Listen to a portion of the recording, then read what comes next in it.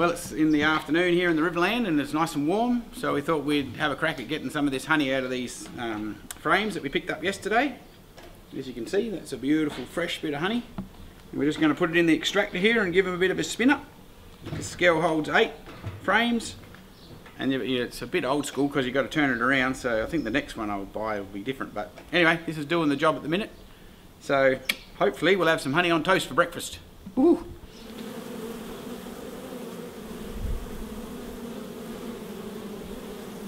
So anyway, we're going to get these little caps off here. Beautiful bit of wax capping. This is not ideal, this knife, I don't know. I might get a different thing. I might get the roller, because this doesn't really work as good as it should, you wouldn't think. It works good there where it's risen. Where it's a bit risen up, it's good, but then when it's popped in a bit, it's a bit hard to get it. And then you end up digging a great bloody hole in it. So that's a bit crap. Yummy, doesn't it? Look at that, fresh. Beautiful fresh Boshill honey. And that's it. I think it's only 6 frames. So if anybody actually decides to count, we record out. Now you don't want to start it off too fast or she'll start popping.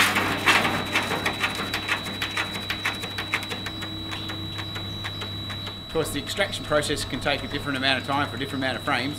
This is fairly fresh honey, so it shouldn't take too long. I would say probably 3-4 minutes on each side once it gets up to speed. And of course, I might go and get myself a bucket of water because this is going to have crap everywhere.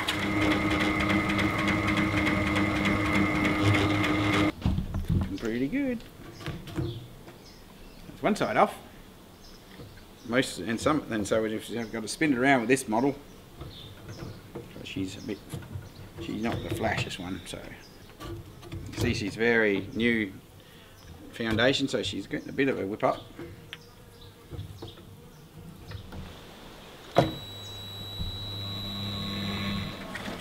That's running out nice. Anyway, we're living and learning. Well, there you go, cool. And that's what we'd call a sticky, which is basically the extracted honeycomb, so we can pop that back in the hive when the girls need some more, and they've got some to build from. And I'll reuse that during the honey season, and then after that I'll clean them up and only use the ones that are in the hive.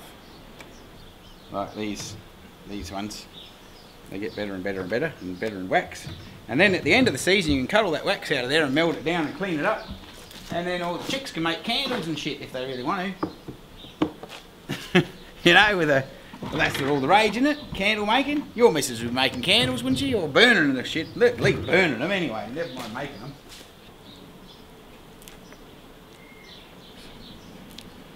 Caps catcher, I guess, the frame I made up.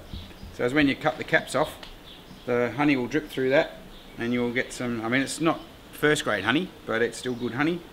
It's probably the honey that we'll end up eating ourselves. But I don't think there's anything wrong with it. It's just just to save the wasting of all this, what's in the caps.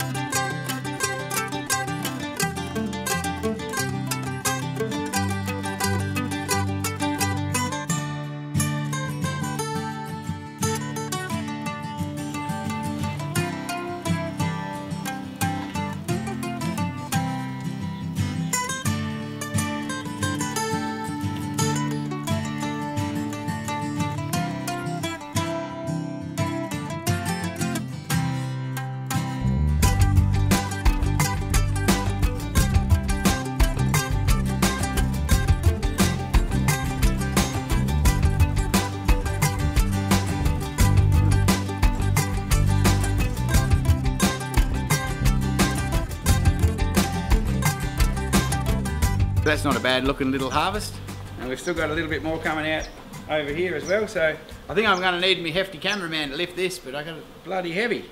This will actually, as it settles out, the wax will come to the top, and then I usually get a soup ladle and I'll just get the wax bit off before I do the next strain. Run it through another sieve. How heavy is that? That's insane.